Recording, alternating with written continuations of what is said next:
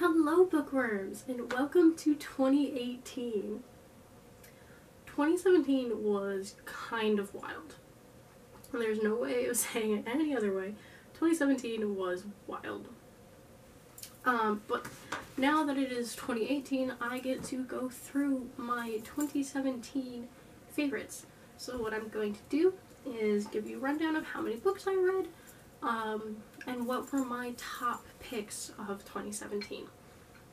So I've got my list pulled up over here in front of me, and we're just going to start.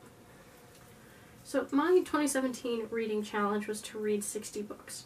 The year before I read 54 books, so I thought this wouldn't be too difficult to achieve, but life got in the way a lot in 2017 and I didn't get to read as much as I wanted to. So I only read 46 of the 60 books that I wanted to read. Right near the end of 2017, I was reading like 5 different books at a time, trying to get them all finished, but I don't think I finished them. I'm currently pre-filming this, and as of right now I haven't finished. Do I think I'm going to finish the 15 books I need to finish by Sunday? Nah. Maybe 1 or 2, but as of this moment I've read 46 books. And out of those 46 books, I want to say that a good portion of them were 5 stars. 18 books were 5 stars, so we're going to go through them. So, I read 46 books. I had 2 books that I DNF'd. Technically 3, but one I went back and finished. So 3 books that I DNF'd were The Elven Tales, The Company of the Rose by Fabi Gittoni. I don't actually know how to pronounce her name. She is an Argentinian indie author who gave me the free ebook to review, and sadly I could not get through it. It just wasn't my style. So that was a book that I DNF'd. Other book that I DNF'd was The Girl with the Dragon Tattoo. I just found it incredibly slow and could not get through it, so I DNF'd that. The other book that I DNF'd that went back and I went and finished was All the Light We Cannot See by Anthony Dior. Anthony Dior? Something like that. I don't know how to pronounce some of these authors' names. So that was another one that I DNF'd, but I came back and finished that one. The book that I read that had the lowest rating that I went through and I finished was Evelina by Fanny Burney. It was a book in a series of letters, and I was reading it for class, and I just did not find it that entertaining for the class that I was in. But I had to read it for class, so I could discuss it in class, and I did. Didn't like it though, so that was my lowest rating. So, what were some of my favorite books? Now that I've gotten those out of the way, I'm going to save my favorite book for last, but some of my top picks were some of my classic favorites, like Dracula.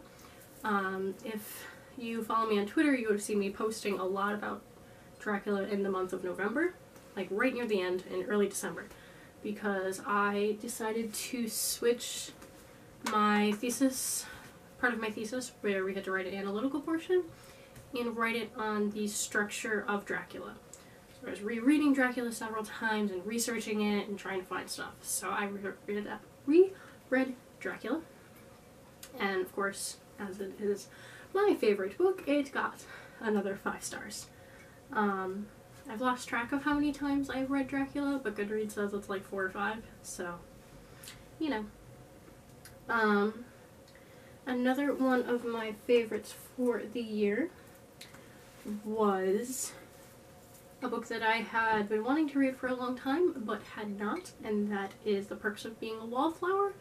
I found this to be a beautiful story, full of life and character, and it was amazing. A YA book that I really enjoyed was the last book in the Finishing School series by Gail Carriger, and that was The Manners and Mutiny, which is the 4th book in the Finishing School series. The first book is Etiquette and Espionage, and I found that as the books progressed, they got older. As the characters grew older, the plot line became more mature, and I was able to enjoy it more. So I did give that last book in the series 5 stars. What other series we had? A standalone book that we had was The Nightingale by Kristen Hanna. This was a book I picked up on a whim. It is a historical fiction set in France, and it balances the life of two sisters, 2 point of views between these 2 sisters, one of which is a rebel in the resistance, and the other is living at home with her child, a Jewish child that she has taken in, and a Nazi officer is billeted in her home, and it's their point of views and their story as they live throughout it, as well as the point of view in the future of one of the 2 girls, but you don't know which one it is until the very end, as she goes back to France to speak at a gala. So that was beautiful and haunting and awful in its context, but beautifully written and moving and just gorgeous, and put me into a massive reading slump. And that was when I tried to read All the Light We Cannot See afterward, and I was just in such a slump that there was no way I could pick it up after. So thus I waited a couple months until last month, actually, November, and I finished it. That's that row, right? Yes. So another series that I was reading that hit me pretty good was, I read for the first time the Raven Boys series by Maggie Stiefvater. And so 2 of the books in the series that I thought were 5 stars were the first 2 books in the series, The Raven Boys and The Dream Thieves. The Raven Boys is a series of books about 3 boys and 1 girl. So you've got Gansey, Adam, Ronan, Noah, who is a ghost, and Blue. And they are trying to find a Welsh king named Glendower so he can grant them a wish, which is the legend. And they've tracked him down. Gansey has tracked him down to Henrietta, Virginia. So it's their story of them hunting down this Welsh king, the body of this Welsh king. So I found the first 2 books really interesting and fascinating for me. I didn't actually know what the book was about going into it, which was, one, surprising for being on BookTube. Like, I didn't know what it was. I thought it was high fantasy versus more urban paranormal-esque suspense. I have to double check what genre it actually fits under, because it feels genre bending to me. Another series that really hit me, so I always love his work, is Clive Cussler, his book The Thief, which is the 3rd book? The 5th book in the Isaac Bell series, and Isaac Bell is a detective in early 1900s, like 1915, right around the start of World War I. And this one was a thief that was trying to steal a design plan for the first moving picture with sound, because at this time films were just silent films, but this was the plans to incorporate sound into it. And there's all these government conspiracies all working together. It's very political and actiony and anything you would want from a Clive Cussler book. For poetry this year, next one is actually not over here. No. Is it? No, it used to be over here, but it's not over here now. It is Milk and Honey by Ruby Kaur. I rated the first book, her first chap book, 5 stars. It was beautiful. I'm not a poetry human, but I love Ruby Kaur. And her first book hit me like a bag of stones. And I read the entire book in one day. Like, I just sat in the sun and just read the book all day. It was freaking beautiful. What else do I got for ya? I rated, so The Court of Thorns and Roses, finished book 1 on New Year's Day last year. So technically I read it in 2016, but I finished it in 2017, so it is on here. That was 5 stars. Court of Mist and Fury was even farther above that. just because it was Court of Mist and Fury and it was beautiful, and I had a few weird moments where I was reading it at rehearsal on my tablet and people were coming over my shoulder and like, what are you reading? And they happened to come over during the sex scenes. It was kind of awkward, but aside from that, I had no complaints with the books, and that was just me reading them in the wrong time. But it was beautiful, and I definitely need to go back and reread it. I have the first book and the third book, Court of Wings and Ruin, which is over here, but I don't have the second book. I need to get that. But I'm definitely going to be rereading those at some point, hopefully in 2018. Maybe before the novella comes out, if I feel like reading those 1,000 pages before the novella comes out. So those are those three. What else? What's hiding under there? Did that one. One book, I have the second book over there. I need to read it. It's desperately waiting so I can just sit down and read it all at once. I might just have to start it and just go from there. Is Three Dark Crowns. Three Dark Crowns is freaking amazing. I feel like, for me, it rated up there with the unique beauty of it with A Court of Mist and Fury. I know, that's a lot to say. But for me, it was gorgeous. I listened to the audiobook and the reader just portrayed the characters in such a way that it was just... I listened to it back and forth on the way to New York City, and I probably listened to the book in 2 days because I was just hooked on it. I remember just laying in the middle of my floor in my dorm room when I was supposed to be cleaning, just laying there listening. Productivity, right?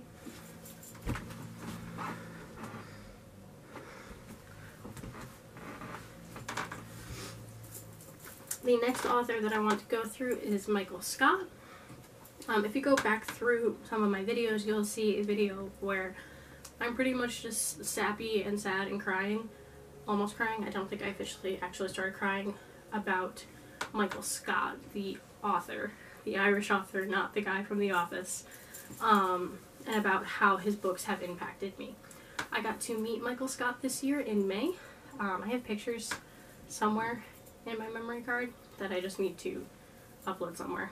But I've been reading Michael Scott's books since I was 10-ish, I want to say. So I got to meet him this year, so I reread his entire series, and I had to give The Alchemist 5 stars because that was the one that got me into the series and really got me going.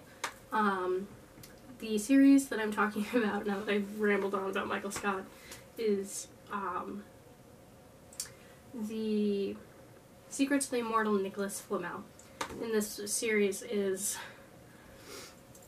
there's two twins of prophecy that their powers are awakened by Nicholas Flamel. He takes them and they go to find it, and there's a book called the Codex that the Dark Elders want so that they can pretty much take over the world and make sure that humanity is below the gods again. And everyone that you know from history is immortal. So you've got William Shakespeare, Machiavelli, Dr. John Dee, Virginia Dare, Nicholas and Perenelle Flamel, like all of these people from European and Asian history, and there's all these gods and goddesses.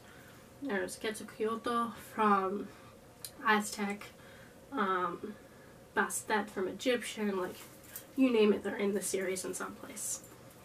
So it was really beautiful and really well researched, so I really love that series. So that's the first book, and the next book that I had rated 5 stars was one of his novellas, which is Billy the Kid and the Vampires of Vegas.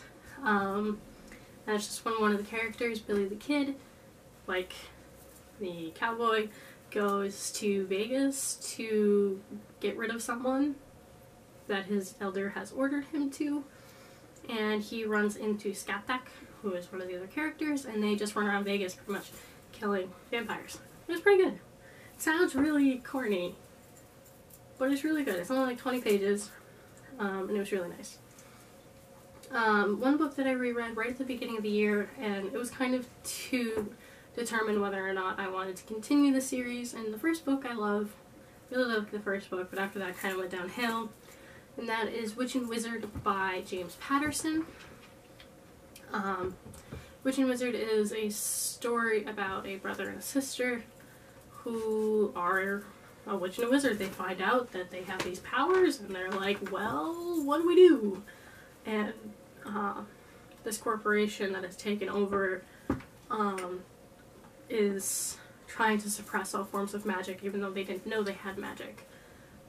It's pretty much becoming a totalitarian society where it's the one who does this and the one that does that, and they control everything in that aspect. So all these kids that have all these different things, like these powers, and are able to see things, are all getting pretty much rounded up and arrested.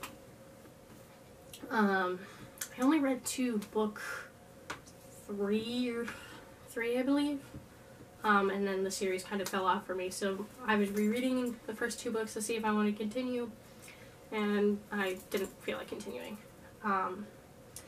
The last books that I want to talk about, one of which I read twice. I read it once, and then the second book was coming out, so I read it again before it came out, and then I read the second one, is The Dog is Outside, The Dog is Coming to Visit. Do you want to say hi? Do you want to say hi? We're almost at the end of the video. The last 2 books are Illuminae and Gemina by J. Kristoff and Amy Kaufman. And I feel like, thank you, like everyone knows about the series. It is a series about people on ships that are being attacked, going down, being attacked, and AI is taking control, and it's a mixed media format, and I know I'm not explaining it well, but I feel like a lot of people already know what it's about. So the first book is about Katie and Ezra and how they're escaping their home planet, which was attacked, and the attack ship is still following them. They're on 2 separate ships, and they're trying to communicate between the 2 ships, and get rid of this, figure out what this disease is that's on a 3rd ship. The second book is a completely different point of view with similar issues, where people are taken over that shouldn't be taken over, and people are badass and running around ships. The mixed media format is so interesting and cool, and I love every second of it. Obsidio is like one of my top books for this year. I cannot wait for Obsidio to come out. I keep like just following Amy Kaufman and J. Kristoff's Instagram to see what they're posting, because I want it. Oh, careful, coffee puppy. Leave it. Leave it. Leave it.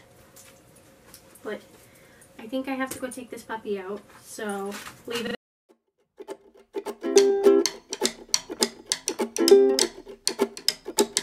You were too much, then all at once you were just enough. You're just right, you're the perfect temp in my coffee cup, one of overslept. You are complete, the final chord in the even beat. You're the perfect rhyme in the perfect time. Please can I make you mine?